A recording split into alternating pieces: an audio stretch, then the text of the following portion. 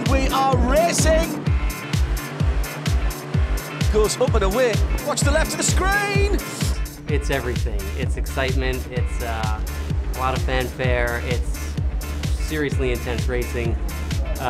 It's just one of those things that you get to Long Beach and you're just there, and as soon as you step off the airplane, you're having a great time. And the racing is so fierce that it's just what it should be. You know, everyone can see it. Everybody's having a good time, and the racers are just getting after it as hard as they can. You know, there's no room for error at all.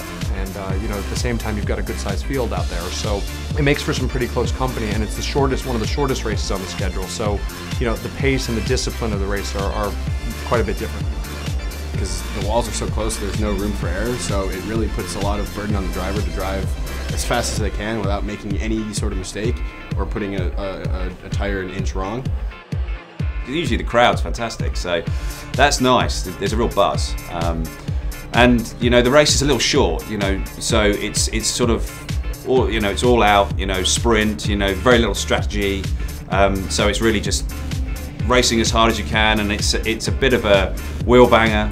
You know that the competition is going to be tight and tough, and you know if you're going to win that race, you're going to have to really get quite aggressive at points, and I think that makes for great TV, great racing.